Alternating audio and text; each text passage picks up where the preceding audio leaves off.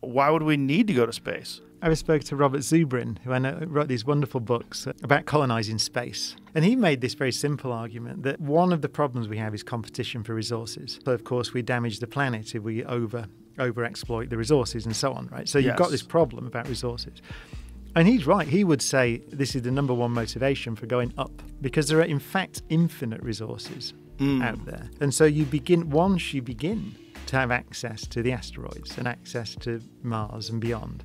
There's a planet out there bigger than Earth that's all diamonds. Isn't it like several times larger than Earth, and it's an entire diamond? Yeah, and I think it's Neptune or Uranus that we think has diamonds in it. So, oh my goodness. And diamonds are only valuable because we decide they're valuable. They're good for drill bits as well.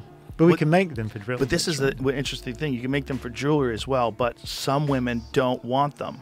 Don't want the artificially No, they want the constructed real ones.